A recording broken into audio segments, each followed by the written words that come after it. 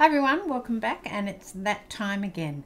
My Somerset studio just arrived in the mail today and I haven't even opened it as usual. I like to look through it as I'm on camera looking through it with you. It's a beautiful cover, just gorgeous. You can see so much texture in this, the paint and thing that you can see in there. I'm not sure what it's made of, but it's beautiful. Okay, let's go, flip through. So if you've ordered this, then I suggest that you don't watch the video if you want a surprise when yours arrive, which hopefully yours, if you live in Australia, should be arriving today or tomorrow. Great, fabulous, love it already. This is gorgeous, little houses. Been making lots of little houses lately. Lots of articles as usual. I keep these books and I look through them again and again. I love this, that is gorgeous. So we've got a lovely one. This is by my favourite artist, one of my favourite artists, Lynn Moncrief. She usually has something in most of these magazines and it's just lovely. Her work is just so recognisable, but everything's also really different each time she does it. Love this. So I'll be sitting down with a cup of tea later and enjoying this. Just beautiful. Then we've got this one. What is that one? Layers and buttons and threads. Okay. No, it's a book because I can see the rings on the journal. Okay, so I'll have to have a good read up.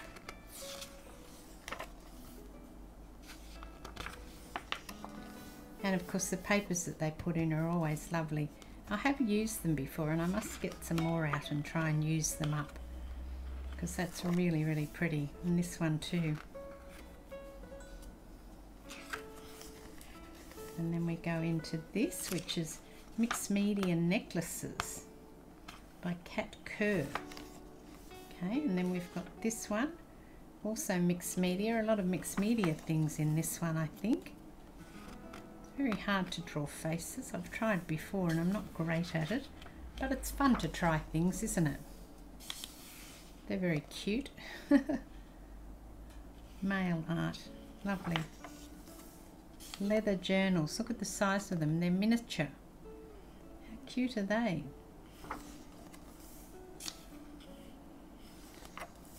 And then we've got the usual papers that they put in there for you to try things. Paper quilts, okay. That's all sewn between each block, that's interesting. This one here, I like the hearts with the wire around them.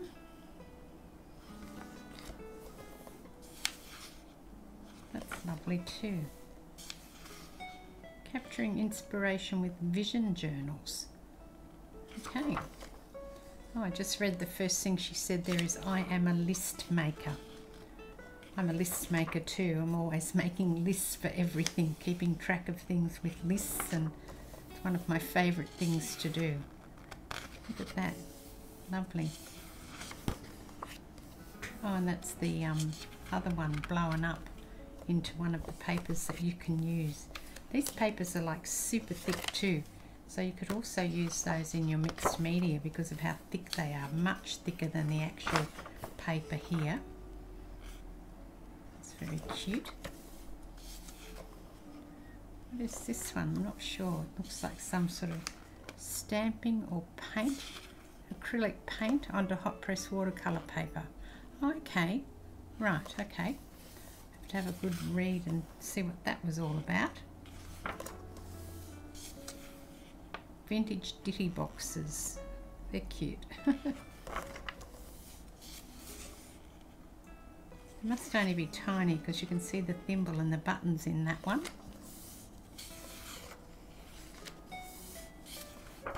Some more pages to try things out on.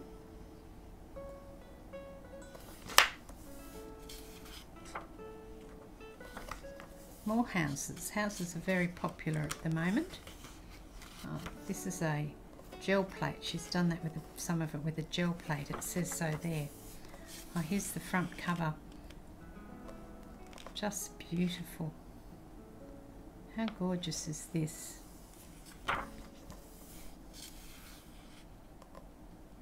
That's lovely too.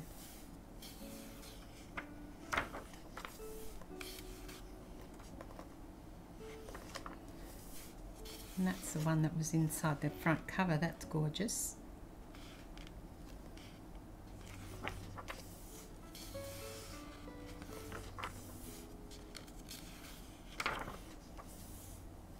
More houses.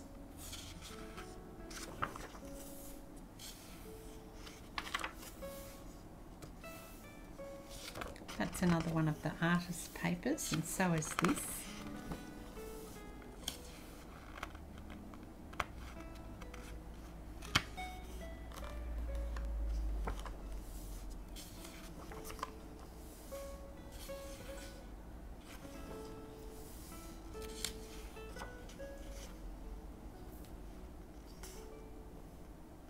Just reading what this one's about. Dialed Up by Michelle Ward. It's interesting, isn't it?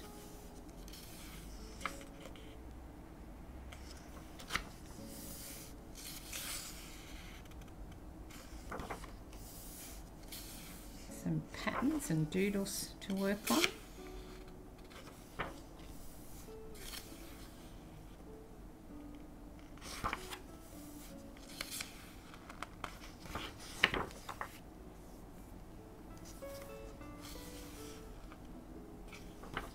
Because it's Easter, so this one's about eggs. I'm guessing that's because of Easter. It's another one of the artist papers. That'd be good for an Easter thing, wouldn't it? And this is an artist paper as well. It's another one by Lynn Moncrief.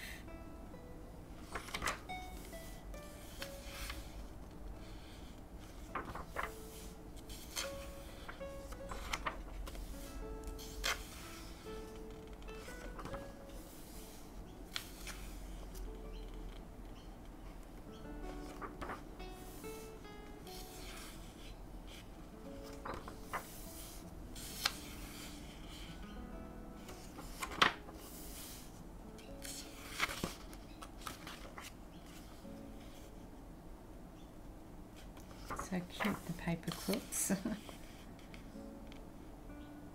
And this is the detail one. I love these pages because you really get to look in close at what's happening on each of the things.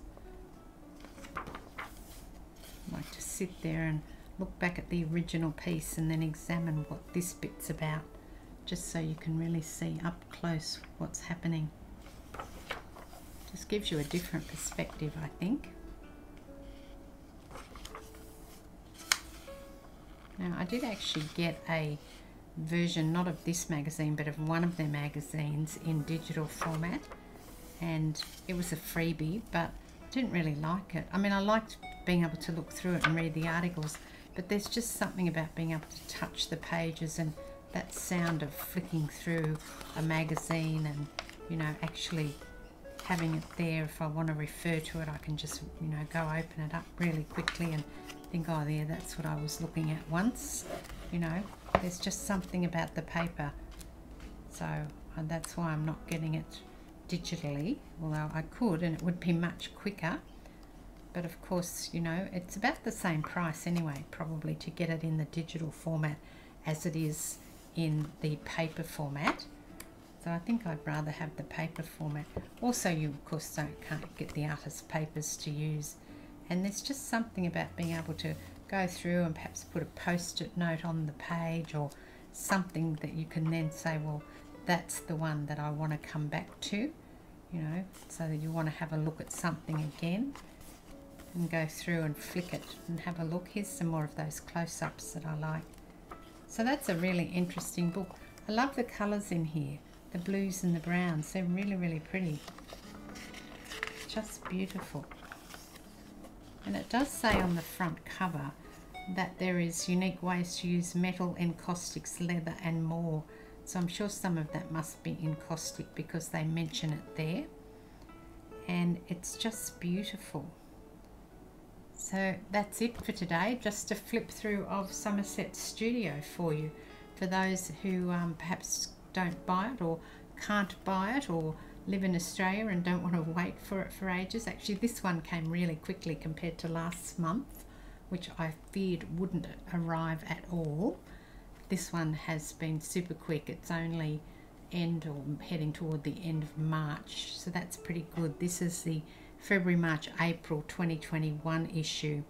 We didn't get the November, December, January one until I think it was very early February, maybe even past that when that one came.